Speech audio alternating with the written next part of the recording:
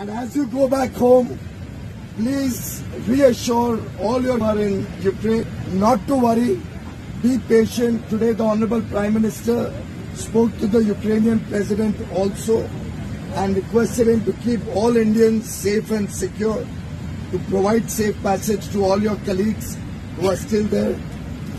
The Russians have also promised to help evacuate all our Indian nationals. So I would urge all of you, be very strong and give that strength to all your other friends who are still in Ukraine.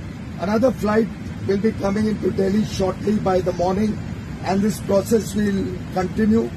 I must thank the Air India crew and the entire Air India team. They've been wonderful.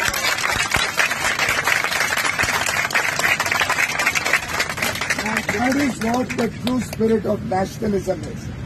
यही भारत की ताकत है और इसी ताकत को हमको उन सब बच्चों को देना है जो अभी वहाँ पे है। और आप सबका तहे दिल से प्रधानमंत्री नरेंद्र मोदी जी की तरफ से बहुत बहुत स्वागत। आप सब सुरक्षित हैं, हम उसके लिए भगवान से धन्यवाद करते हैं और यहाँ भी आपकी सब सुविधाओं के इंतजाम किया गया है।